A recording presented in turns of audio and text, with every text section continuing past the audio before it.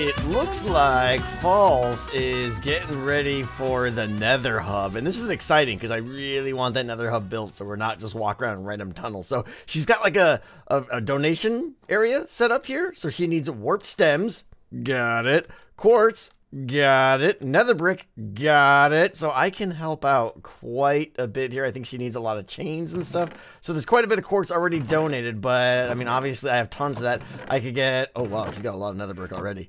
But the warp stems is what she needs the most of, and I probably have one of the best farms on the server for that, I think. I don't know who else has made one yet, but we're definitely going to see what we can do to help out. So I talked to False, and it turns out she's actually got most of what she needs already, but she needs a lot of warp stems. So I went to, oh, that's not bad. I went to the my tree farm over there, and I cleaned that out, and we're going to clean the shop out, and we're going to donate what we can to the nether cause. She needs a lot of warp stem. I'm gonna have to get some more for her. So not bad. We're adding about 1,200 warped stem here. How much? Yeah, all right. There's already a good start there, but we're at least doubling, I think, because these are probably all empty. Bump, bump, bump, bump. Yeah, empty. So she's looking good. She's got most of what she needs, and I'm going to try to get more warped stem soon.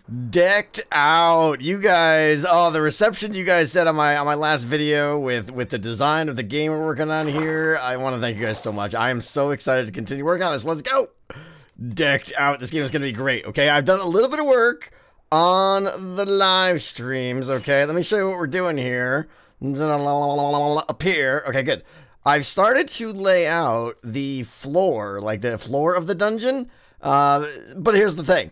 It's all getting thrown out. I'm tearing this all down because I don't like it. And I have better plans. I just spent about 5 hours last night and this morning redesigning my own dungeon from scratch that fits the needs I want. But what I did here is what I want to do again to start this episode. You see, I just like laid out the map, basically the floorboards, a little bit of stair changes and stuff like that. I want to do that just to kind of get a sense of what the map feels like in Minecraft instead of in Photoshop. All right, I want to actually lay it out here. But first, we have to tear this out. Poof, gone. It's all gone. We're ready. We have a clean slate ready to build here. We're gonna make a lot of progress. I haven't gotten rid of that little sample area yet, just in case, but that'll probably go very soon. But I want to show you something else, though. Well, first of all, I made a mistake. I made lots of mistakes. I made a mistake last episode. I thought I was originally going to have the dungeon start right here.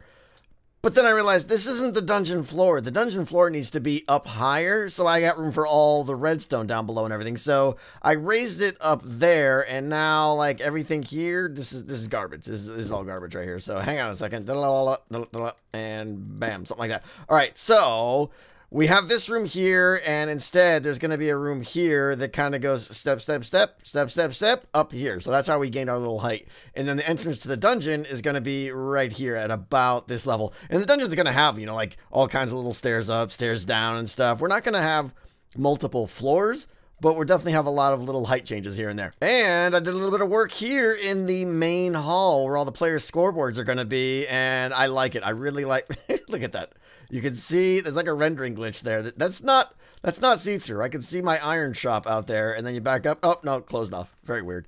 But yeah, this is the scoreboard here that I'm leaning toward. I'm pretty solid. This is gonna be it. Blackstone with the little steps up, the altering height, soul lanterns and stuff. Pretty nice. And I really like the crying obsidian behind the 12 item frames. I think that's a really nice look. I left this one here as like an alternate example.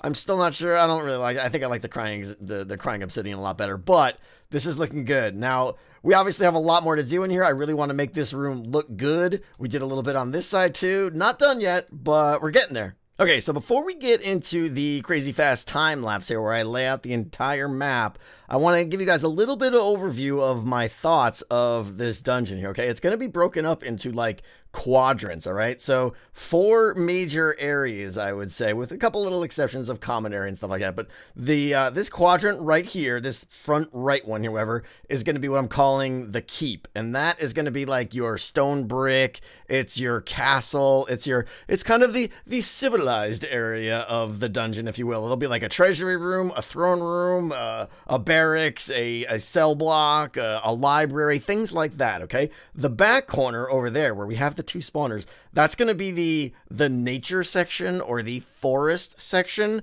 My idea there is it's going to almost feel like outside, okay? There's going to be like a lake and a cemetery and a mountain and a tower and an icy area and stuff like that. And the idea is it's all covered by like tree canopy and stuff. Maybe a little bit of blue in the sky for sky or something, but we'll see. Back left over there, I don't really have a name for that section yet, but that's going to be all blackstone. And, well, let's just say there's a lot of evil things back there, a lot of dungeony things in the back there. And in the front left corner here, this is going to be the nether section, okay? So all kinds of nethery things, nether traps with like lava and stuff.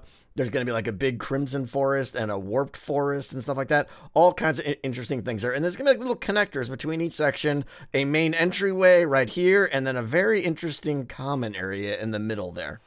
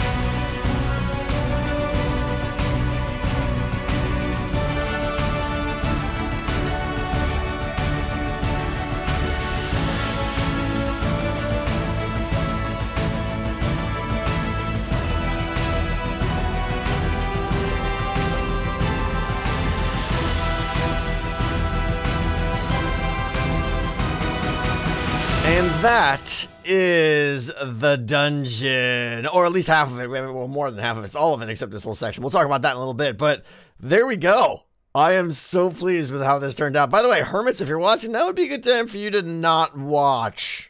Spoilers. We're going to give a little tour of the dungeon. Now, I'm going to go through the quadrants here real quick and tell you what the plans are for each area without going into too much detail. All right, so you enter the dungeon right here. Now, this first area here is kind of just the entryway. It's narrow. I don't consider this to be part of the keep, even though it has the stone, like, kind of tile set and palette.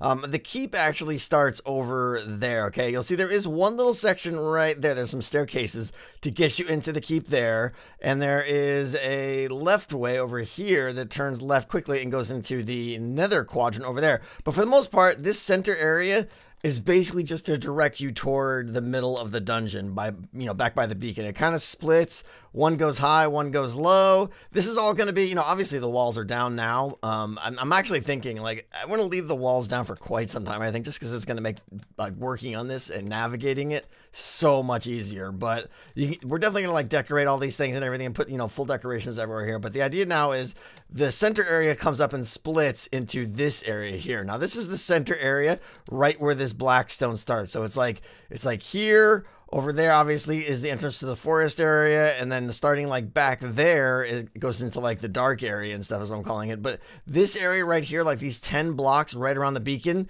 I think it's going to be interesting. What I want to do is add a pool of lava underneath the whole thing, and these bridges here that kind of intertwine and go underneath each other, I'm going to have them, like, suspended and hanging from chains from the ceiling with, like, like drips of lava coming down. So I want this to feel super dangerous here. I don't know whether I'll put ledges on this or not. Probably not. You know, if you want to fall off, be my guest. So this first quadrant here is the keep or the castle or whatever. Like I said, it's the kind of the civilized area.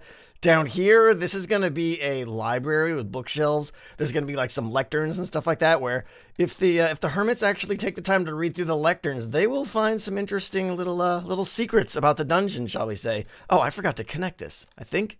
Yeah, this has got to connect over there or something. I don't know. Anyways, there's gonna be like an apothecary, a little small blacksmith. Down here is gonna be your kind of your prison cells, your cell block area down there. And then up here you enter, and this is going to be a throne room. So like big archways and stuff with like an actual throne, probably like right here.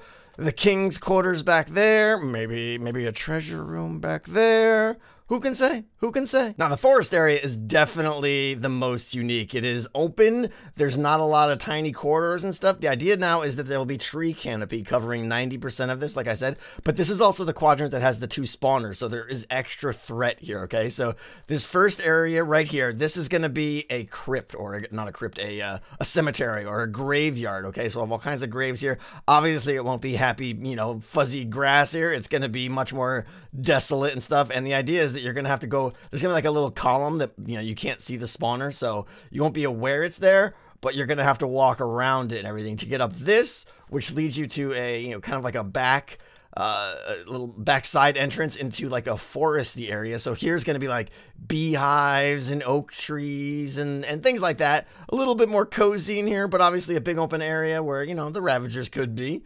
This is the desert. Well, I should say right here, this is going to be a well, okay? A well that you might want to, you know, you might want to jump into it. That's all I'm going to say. There's going to be a desert right here that will have a trap. I won't reveal what that will be. Opening into a lake area over here. So this open area is going to be all water, and I'm going to make a lake down there that you could go swimming in, you know, if you want. That's all I'm going to say. And then over here, this room is going to be interesting, okay? You'll see, hi, skeleton. Yeah, you were, where's my sword? Sword. Okay, this room is going to be interesting because the real way in, or the only way into this room, is right here. And you can see we have the spawner up there, okay? I'm going to collect the skeletons and drop them into like a tower here, okay? And this tower will be like, you know, like maybe that tall-ish or something. That'll be like where they're standing on that height. So they'll spawn in like a ceiling area, fall through onto that. I should eat some food. And the idea now is you want to get up top there. That's the icy mountain tundra area, okay? And it's going to be like a ramp here, ramp up, and ramp around. So you have to loop around the tower while the skeletons are shooting at you. And if you survive that and make it up here, this will be a mountain area. I mean, I know it's not big, but the theme will be here. This will all be snow and everything. I'll probably put like a snowman up here. And, you know, this would definitely be a prime location to hide some lodestones and things like that. In the back left is the dark quadrant, as I'm tentatively calling it. Now, I have some specific plans here that I don't really want to give away too much. There's going to be some more traps in here and some interesting rooms.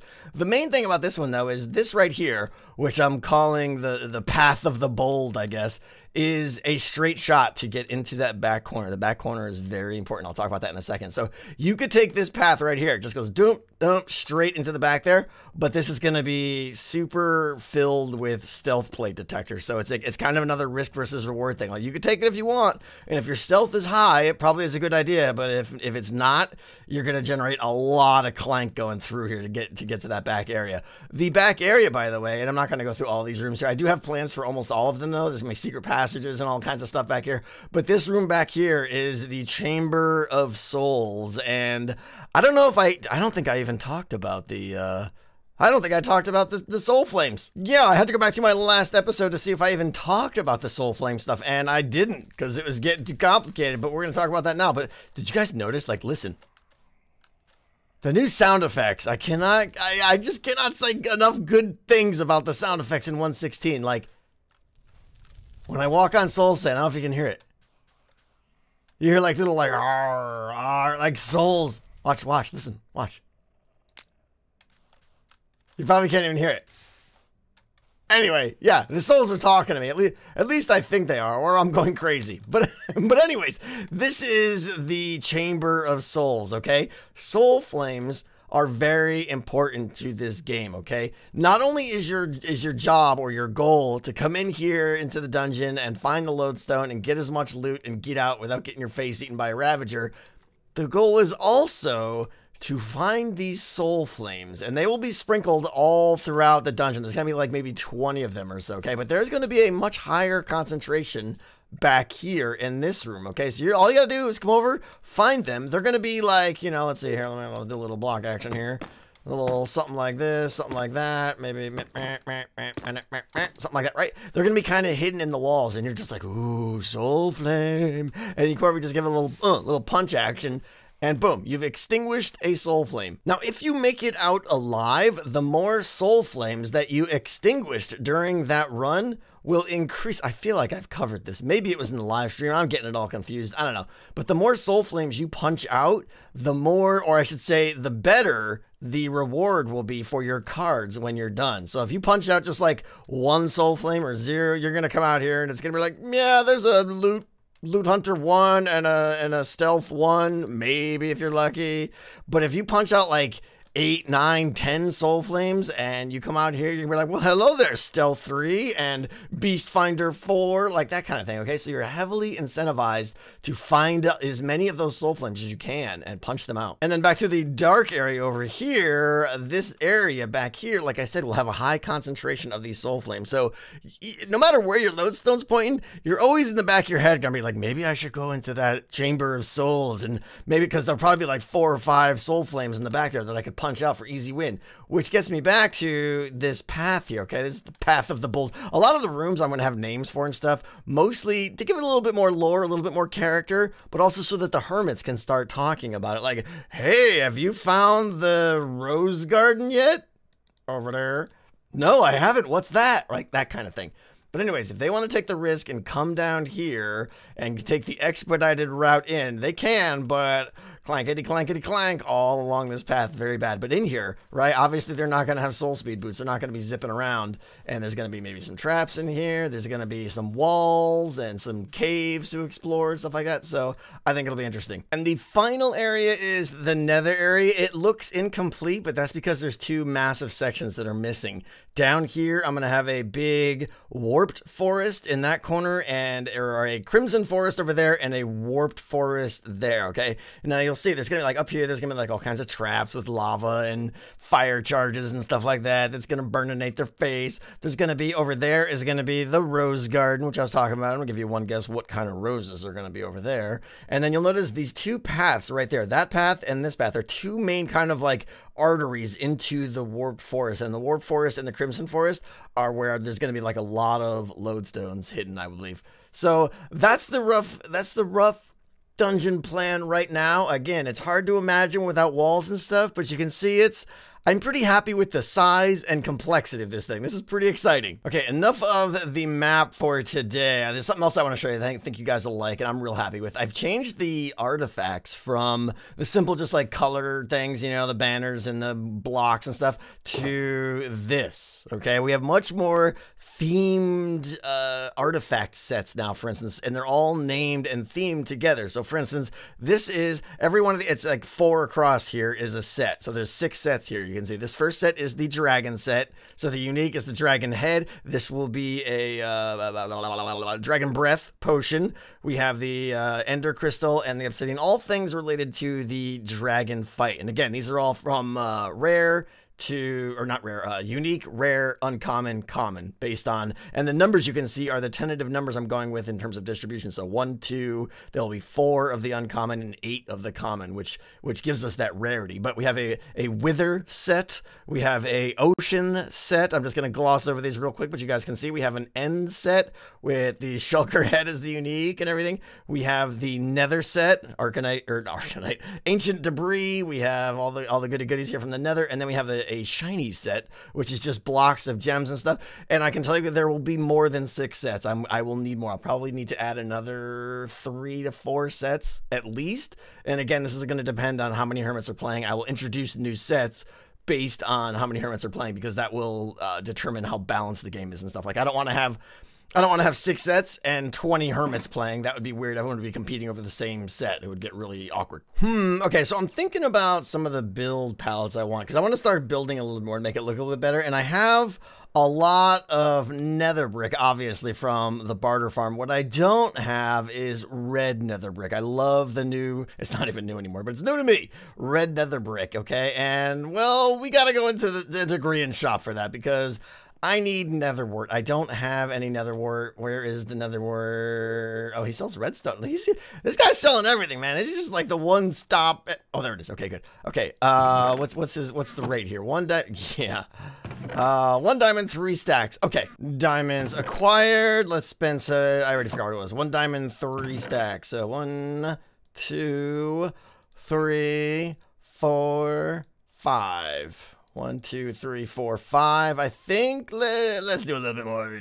Something right there. Okay, we are gonna have to do something with the red nether brick situation, because I need a lot more warts. We're gonna have to like set up a little wart farm or something like that. But we're not done yet. I want to do some crazy more building here, and I want to head down in here. We're gonna try and build out.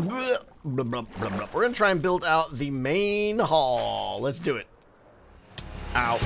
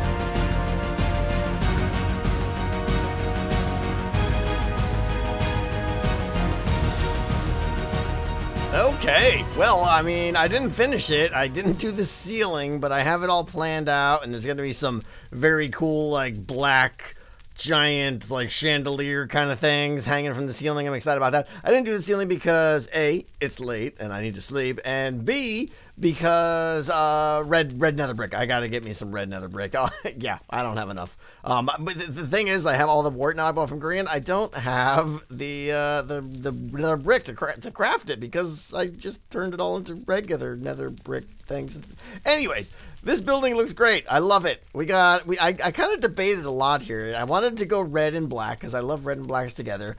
So I decided to go nether wart in the middle here, and the crimson funkinator stuff, whatever it is over there, and then I carried it up there as well. And like I said, the ceiling will be red nether brick and stuff. Liking it. There's like a little soul flame on top of each one of these. I think what I'm going to do is extinguish each of those, and then as people claim them, I will light them up or tell them to light them up. That way you'll know which ones are in use just by seeing which ones are lit up. And I think what I'm going to also do is get a hermit's head from Zombie Cleo for each one, and like right there we'll put the hermit that owns this scoreboard. I think that'll look really good here. Added a little light in the middle here, a little swoop. Hey, you stupid travel.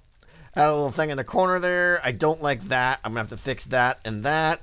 But other than that, the room's looking good. Mirrored on the other side, of course, as well. And then the entrance here. I actually really like it. I finally found a use for stupid glazed terracotta. This is like the block, you guys know me. This is the block I hate most in the game. I decided to give it a whirl, and I think it fits with the red and the black build in here. But the big star of the show here is that. And you probably can guess what's going to go up there. Yeah, that's right. I am going to get another Ravager and put it up there as a greeting. So the entrance is like right here, okay? And I'll probably next episode or even before then, I'll have this whole entrance done and everything. But the entrance is here, and there's going to be a Ravager right up there just staring you in the face. And I think that just sets the mood of this whole place right away. The time has come for us to depart, ladies and gentlemen. Please try not to shed a tear. I will be back shortly with more work on Decked Out. I cannot wait to keep cranking away in this game. I'm itching to get to the redstone. I mean, I think we're ready to get to the redstone at this point. But I also really got to get back to the gaming district with Etho. There's so much to do there. Lots to be done. Lots to be done. Thank you so much for watching, guys. You're the best. I will see you next time.